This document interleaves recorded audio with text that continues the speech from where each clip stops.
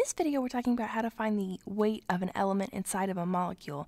And in this particular example, we've been asked to find the weight of just the oxygen in 36 grams of water. So what we're talking about here is water, and we know that water is H2O, which tells us that it's made up of 2 hydrogens and 1 oxygen. And we've been told, and these aren't correct because obviously molecules don't have a weight in grams, they have a very, very, very small weight. But we're just going to use a totally different weight to make this problem easier and give you the idea. So we're going to pretend that oxygen weighs 16 grams and hydrogen weighs 1 gram. That's 1 oxygen and 1 hydrogen. So what we want to do is figure out how much the oxygen would weigh if we have 3,600 grams of water. Well, what we need to realize is that we can set up a ratio for this problem to figure out how much the oxygen will weigh in 3,600 grams of water. So 3,600 grams is the total weight of the water, which means that we need to find the weight of 1 H2O molecule in order to get a ratio. So if there's 2 hydrogens and 1 oxygen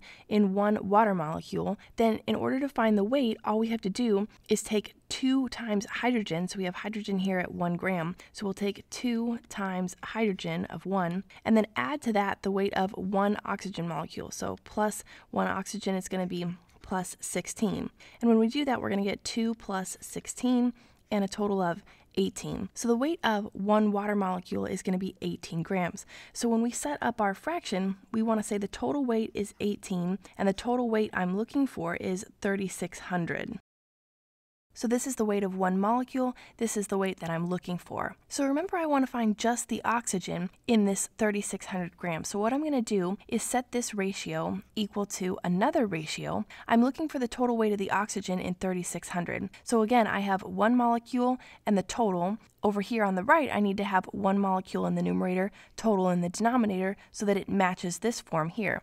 Well, what I'm looking for is the amount of oxygen in this total 3,600 here. That I don't know yet, so I'm going to put X in its place there. What I do know is the oxygen in 1 molecule. Remember, there's 1 oxygen in an H2O molecule here, and I know that 1 oxygen weighs 16, so I'm going to put 16 here. In other words, you could say it this way. If oxygen is 16 grams of the total 18 grams in 1 molecule, so if in 1 molecule it's 16 out of every 18, how many is it in 3,600? So that's how we set up our ratios, and when we have 2 fractions set equal like this, we can solve for x. The way that we're going to do it is to multiply both sides by x. So when we multiply both sides by x like this, we're going to get x and x to cancel on the right hand side. We're going to distribute this x across both fractions. So x times 18 over 3,600 is going to give me 18x over 3,600.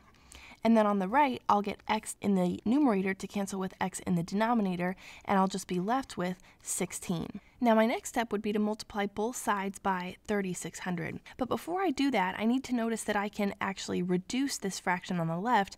I have 18 over 3,600, and I can divide 18 into both of those. 18 divided by 18 just leaves me with 1, so I'll just be left with x in the numerator. 3,600 divided by 18 is 200, so I'm going to have x over 200 is equal to 16. Now instead of having to multiply by 3,600, I only have to multiply by 200 because we were able to reduce that fraction.